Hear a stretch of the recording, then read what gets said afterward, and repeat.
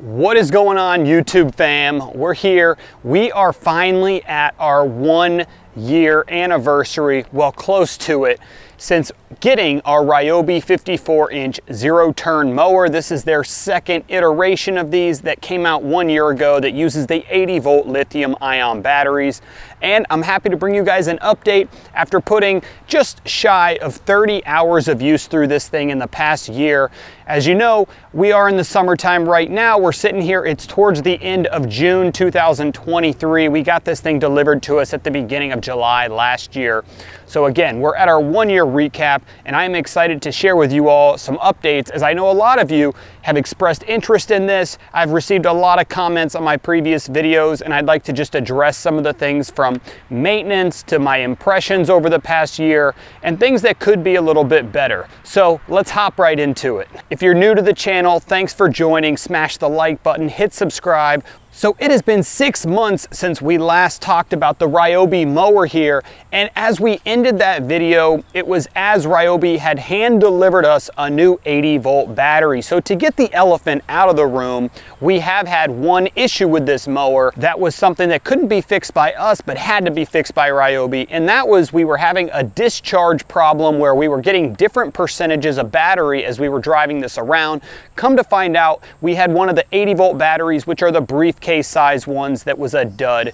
They delivered us a battery and everything has been good since then. So there is just a little preface right there. I'll say for the most part, everything has gone flawlessly since getting that new battery. But the first thing I'd like to talk about is the amount of yard that you should be able to mow with this mower. It was touted originally to be around 4 acres of runtime. In my experience, based off my acreage that I have here, I sit on just over 2 acres, but when you take out things like the house and the trees surrounding us, we obviously don't have that 2.2 acres. But what I'm getting, on average, about a ½ acre per 25% charge. So with this mower, I would say about 2 acres to 2¼ acres is really what I would be expecting if I were buying this mower or if I was talking to somebody about this mower. What I'm getting is about 25% left over battery when I finish mowing my yard. And that's what I've been averaging now over the past, I'd say 5 to 7 mows that I've done on this yard, where I'm doing it all at once. We're after about a 1.5 to 2 weeks worth of high grass here, which it can grow pretty fast in Florida, especially when we're in this time of the year with a lot of rain.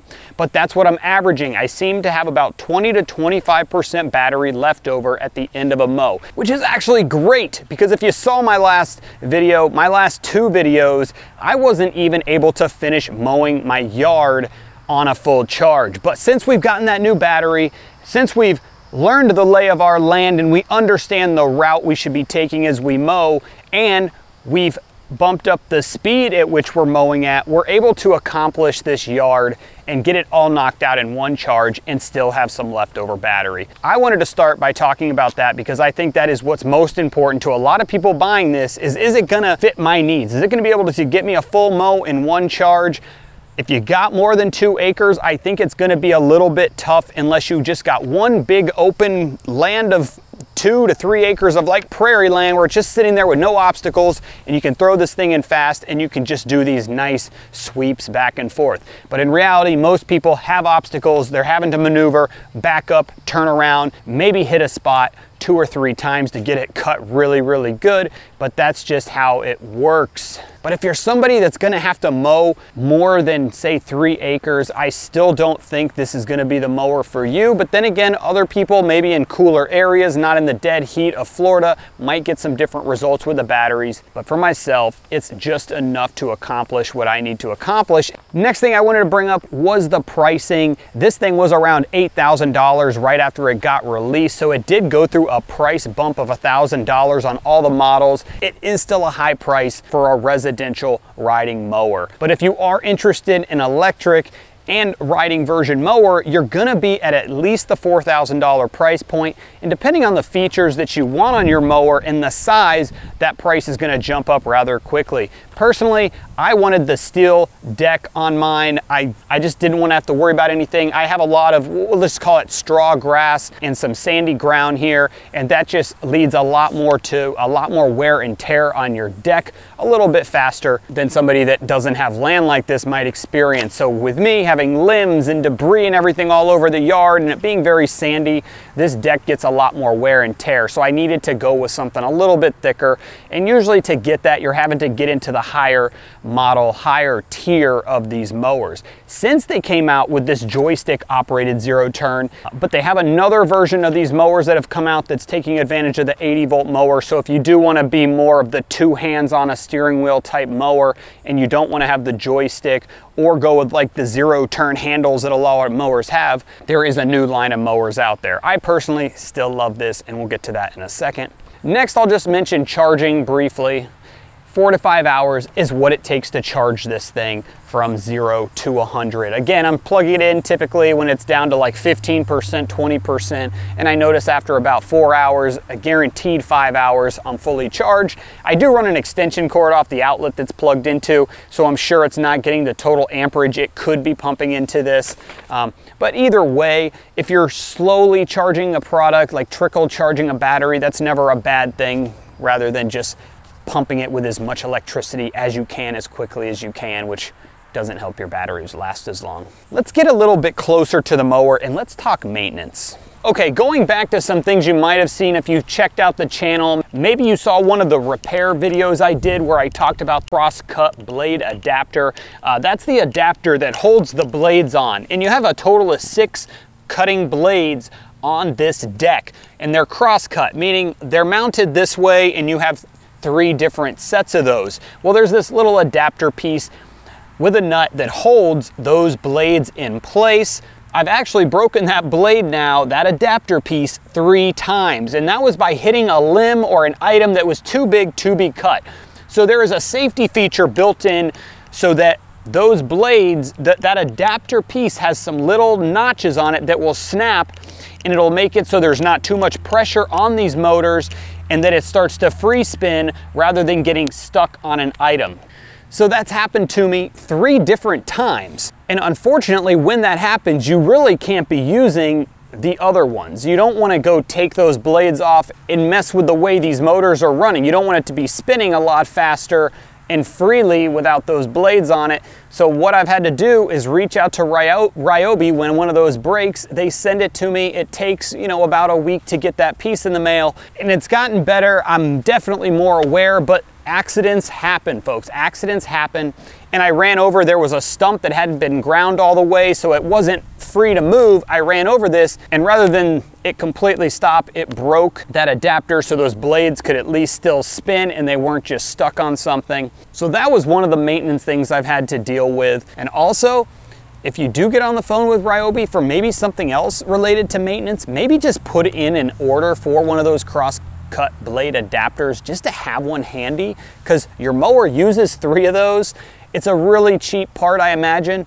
Ryobi has yet to charge me for it. I can't see that being more than like a $5 to $10 piece. So I would buy 1, if not 2 of those, and just keep them handy, because the idea is you're gonna have this mower for years to come. Another maintenance item that I need to address is you are supposed to sharpen these blades every 24 to 25 hours of use. There's an actual timer, a counter on the Ryobi mower, so it will let you know as soon as it's time to sharpen those blades. And that might become another maintenance video that we share with you on how to sharpen those blades, but we have not done that yet. So now when I turn my mower on, it's telling me, hey, you've exceeded the amount of hours that we recommend before checking your blades, making sure they're still sharp. And I'll tell you this, I do believe I need to sharpen these blades, because I noticed when I was mowing just yesterday, I ended up with quite a few areas where I needed to go back over them. At the same time, I was mowing on the fastest speed. I also had my blades on the fastest speed, so I might have just been running over those areas a little bit too fast for it being this really thin grass. And then finally, the only other item we've had to deal with in terms of maintenance, outside of the battery replacement obviously, was some flat tires. We have had 2 flat tires now. We did run over a roofing nail that happened to be in the yard. We pulled that out, we plugged the tires, there was no problems there. I used a standard tire plug kit. And then I ended up running over like a thorn, a super thick thorn from I don't even know what type of a bush. I noticed it was lodged in the tire the other day. I had no idea if it had gone all the way through. Unfortunately, I pulled it out. I heard the small hissing. We knew there was a little bit of a flat. I thought I had already put slime in these tires, but just to be safe, I pumped some more slime in there, rode the mower around for a short period of time, parked it, pumped it up, and we were actually good. It sealed the tire, so that was a nice simple fix. I know slime's not preferred by everybody, but for something really small like that, it's a lot better than having to disassemble it, do a patch, put it back together. I'd rather go buy myself a $7 bottle of slime, but I would definitely recommend you have yourself a patch kit laying around just in case. And the only other thing I'm gonna mention in terms of maintenance is just keeping this thing clean. All I do when I finish mowing, I take my Ego blower, that's right, an Ego product. I take my Ego blower, I blow the thing off, and that's it. I haven't done anything else to it. I've yet to actually wash this thing. I don't feel like I need to. It's a mower. But overall, the thing's been staying in good shape. Aesthetically, there's no problems wrong with it. Everything's held up really well for these 27, 28 hours I've been using this. The deck is working fine. The wheels seem to still have good tread on them. They've been working well outside of those flats that we've experienced. So overall, everything's been working great on that end. So that's gonna wrap it up for maintenance. Now, what better way to wrap up this video than talking about what we've been loving and not loving so much with this mower. I'll tell you, one of the things I love the most about this mower is the joystick. Hands down, the joystick and operating one-handed with this joystick with my arm resting here has been phenomenal. I love it. I have no complaints.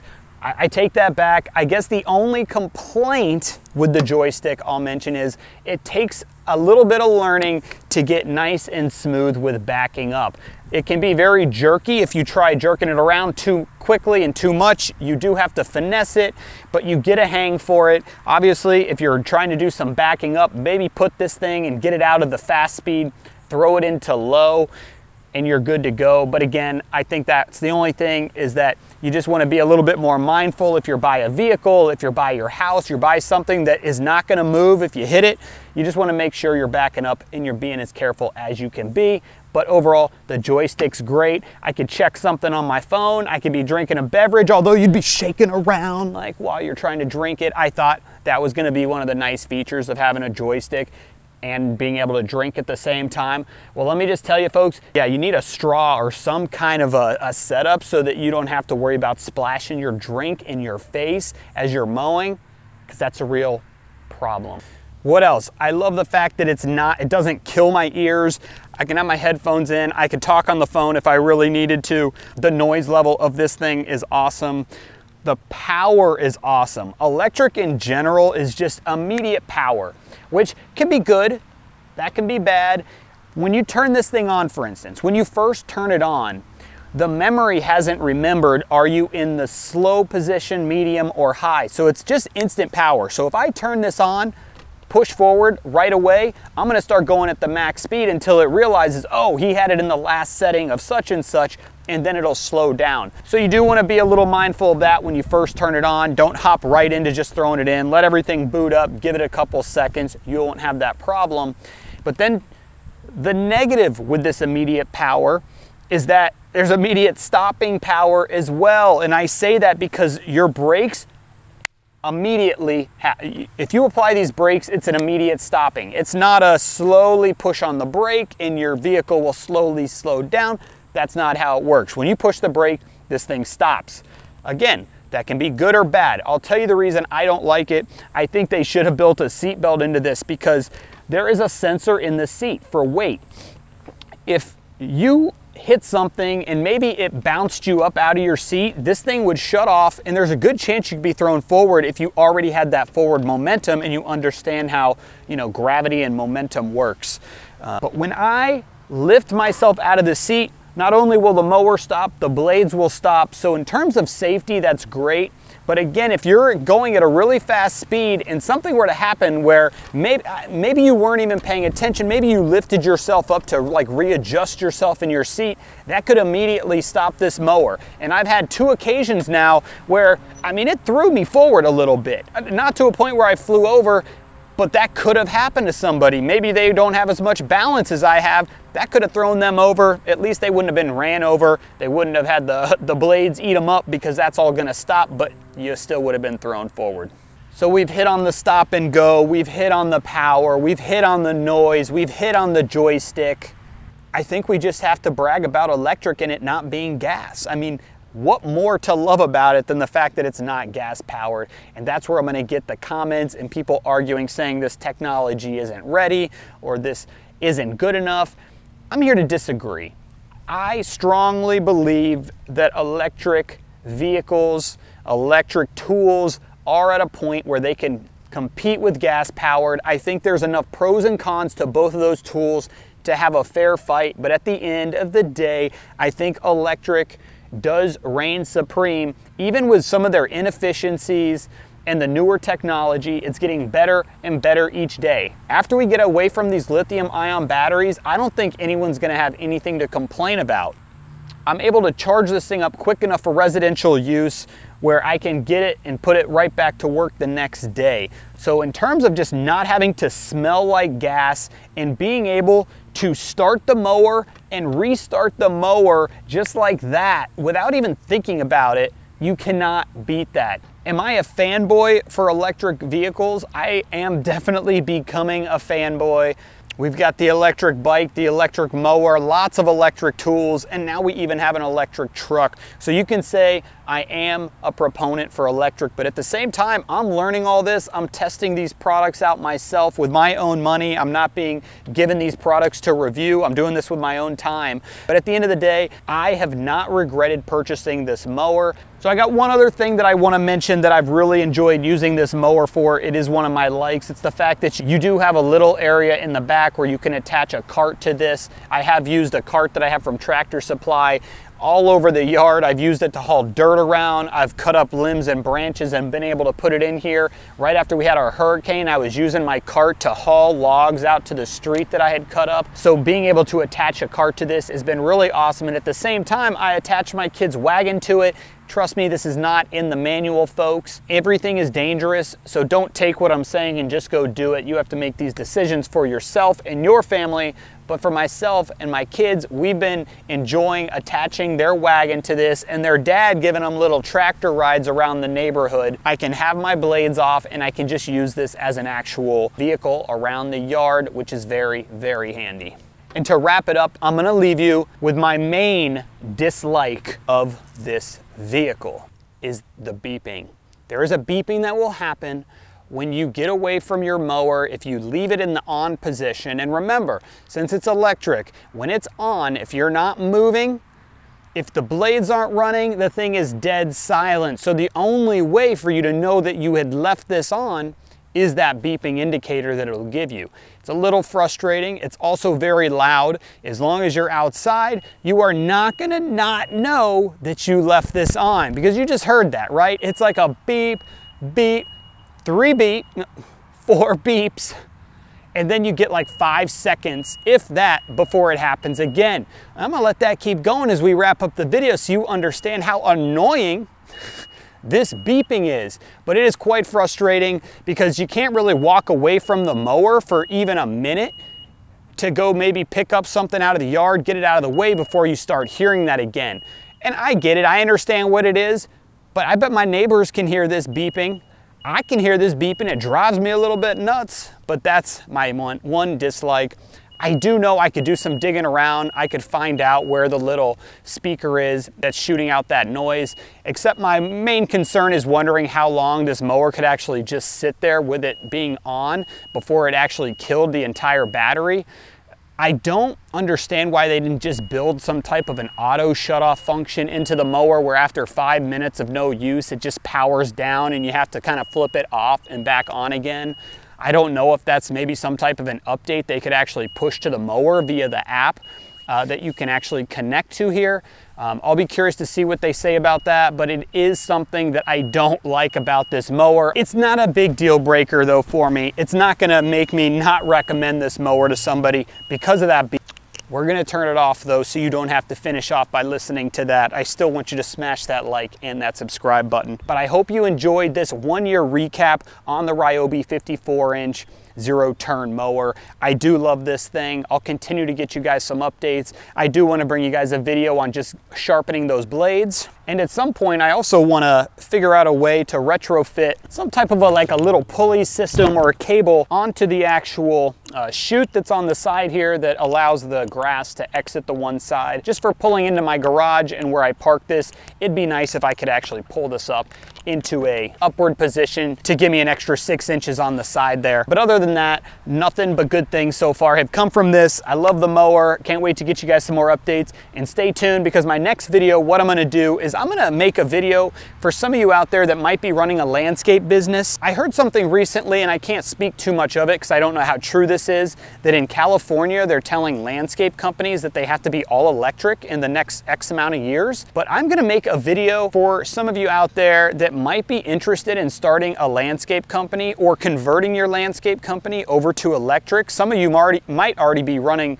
electric blowers, electric weed eaters, chainsaws, and those sort of tools off of electric. But somebody that might be considering going to an actual riding mower, I think I've got a pretty cool video that I'm gonna release for you, and that is gonna be me using my electric truck to actually charge this mower and just show you how much time you need to get yourself to about that 1/4 acre mow. So for somebody out there that's using something like this to mow yards throughout the day, and maybe they have 8 yards that they're gonna mow in a single day, I wanna see if it's actually economical or not for somebody to be able to charge their mower off of their own power that they have, like their electric vehicle, and run a business that way. But remember, Ryobi doesn't sell these for commercial use. That's not how they're touted. I still want to bring you some information on that. I think it'll be a neat video, so stay tuned for that one. But thank you for tuning back in. Again, it's been 6 months. This is our 1 year recap and update on our Ryobi zero-turn mower. Shout out to Ryobi. I think this is a pretty great product. And again, I commend Ryobi on their customer service and helping me out when I did have a bad battery when I initially got this. Since then, everything's good. We'll probably wait and do another 2 year recap. Unless something major happens on this, everything else should be maintenance and little helpful videos from here on out. Thanks for tuning in. Hope you've enjoyed your mower. And if you don't have one yet, don't hesitate. I think it's a great mower. So if you were considering pulling the trigger, just do it. I'm out.